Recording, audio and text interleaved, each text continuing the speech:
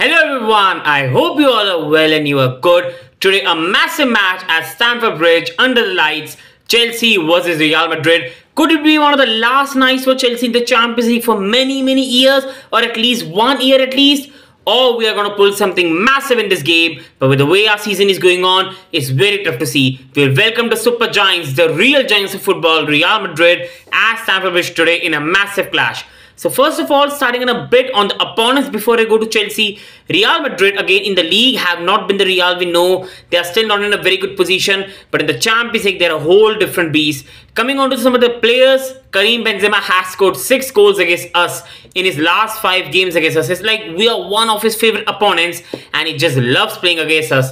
He has scored 6 goals in the last 5 games. The hat-trick at Stamford Bridge last year. He scored in the first leg 2-0 defeat as well. And he loves playing against us. Along with that, Real Madrid with some injury news a bit of on the lineup. I think Foden Mendy will be out for this game, but other than that, most of the squad is fully fit for the match. So I think the likely 11 for Real Madrid for this game is most probably going to be the same. Thibaut Courtois, a world-class goalkeeper at the back. Carvajal, Camavinga, the left back who played really well in the last game, but a player we could have really targeted, but we had no attacking identity, so it was very tough to expect. The centre-backs in Militao and Alaba. Rudiger might play, but I think they'll start with these two, and Rudiger might come from the bench like last game. Then Modric, Valverde and Kroos. Again, a midfield who really absolutely outdid us in the last game. And if we want to win this game or even hope of winning this game, like last year, we need N'Golo Kante back at his fully best. And the front three, Rodrigo, who was so good. He's so tough to handle. Vinicius Jr. right now, one of the best winger in the world. You can say the best. He's just so good, man.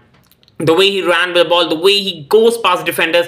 As much as I will always say Reece James is one of my favorite players at Chelsea and one of the best in the world, he was toasted. He was destroyed by Vinicius Jr. and same goes with Wesley Fofana. And then Karim Benzema, right now you have to say the best striker along with Haaland in the world. But Benzema has just a bit more in his game than Haaland. He is world class and he can pull off always something you don't expect. This is about Real Madrid. Coming on to our situation is diabolical. 11th in the league. Losing to Brighton at Stamford Bridge. It easily could have been 5-1, 6-1 the way we played that game. And the season has been diabolical. In the first leg, again, we went with the mentality to just contain. And we were lucky to come out of it with a 2-0 victory. Yes, Mason could have scored, but Rudiger put a fantastic block. But if Real Madrid had more attacking idea about them, more, you can say, clinicality about them, they could have won their game 3 or 4-0. Yes, we had some chances. João Felix won. But after that, it was a total demolition. We just sat back. And after the red card, we literally had no choice and the players had no confidence. We were destroyed in the first leg. The season has not been going in a good way. Champions League has only been a bit of a savior. The match against Dortmund, the performance against injured AC Milan side, the B AC Milan side with the injuries.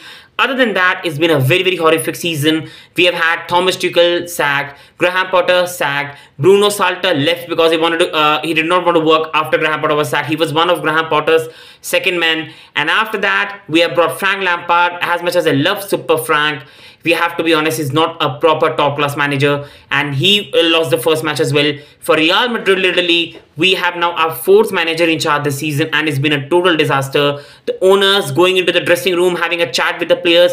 Even hurting one of a player a bit in terms of saying some words which he did not like. Now, I don't know who the player is, but it could be anyone. And that's not a good idea. The owners spending 1 hour in the dressing room with the guys.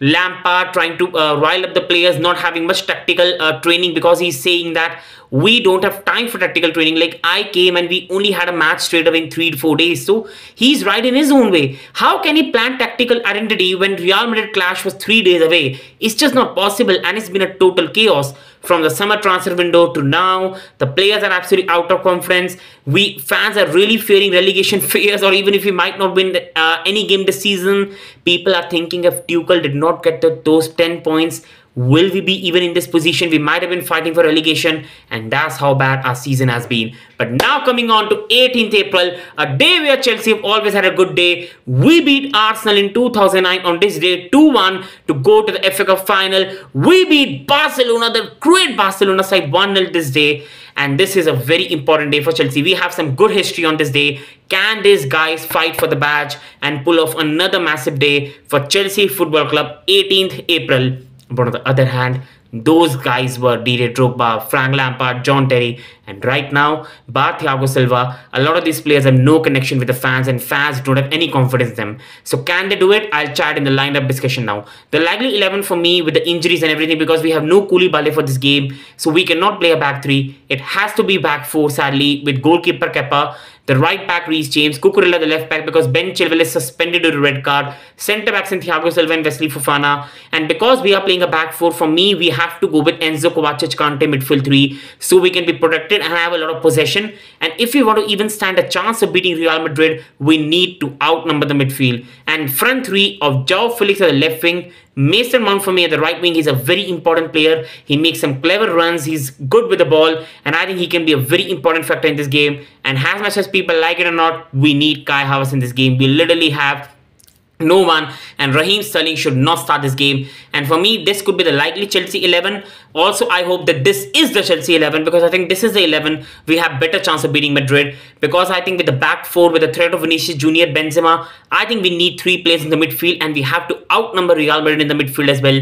And I think Mason Mount, João Felix, Havertz can work very well in tandem and can disturb the Real Madrid defense. Now, goals, our side has no goals, whether it's Sterling, Ziyech and these 3 players. But I think these 3 have better chance of troubling Real Madrid defense, and hopefully they have some clinicality.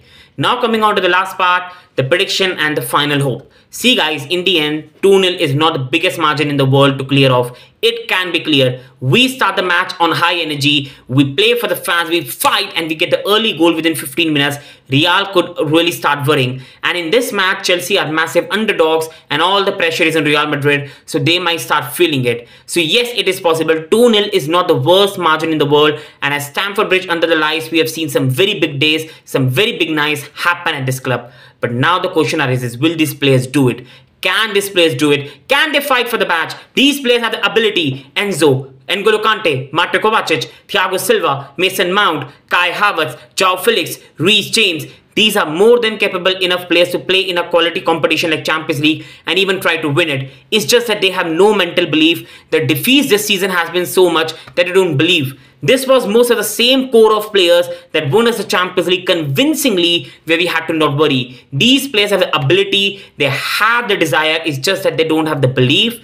And right now they don't believe in their skills. These are things that we all can come here and keep saying on. The managers can keep telling them. It's up to them on the pitch to change it. For me, at the moment, my prediction is I'm going with Chelsea 2, Real Madrid 2. I believe that there's going to be something big today, but I just think Real Madrid quality will get them through, but I think we will see some goals today. That is just my positive prediction. I know I'm going to look like an idiot, but I'm going to be positive. But on the other hand, even if we don't qualify, fight for the badge, play well. Even if you don't win, play in such a way that fans can remember this performance. If this is one of our last nights in the Champions League for some years, play in such a way that people remember, man, Chelsea is a tough cookie in this competition. And Real Madrid remember us, that they gave us a real go. And we can end the season well on a note that yes, these players care. On this note, it's time for Chelsea to fight. These players have to show the passion for the shirt. If you don't win, at least fight for God's sake. You take big wages. You play for this badge for whom so many players have done everything on the pitch. Fight for the badge, and as always, up the Blues, and I believe in the Blues. Big up Chelsea.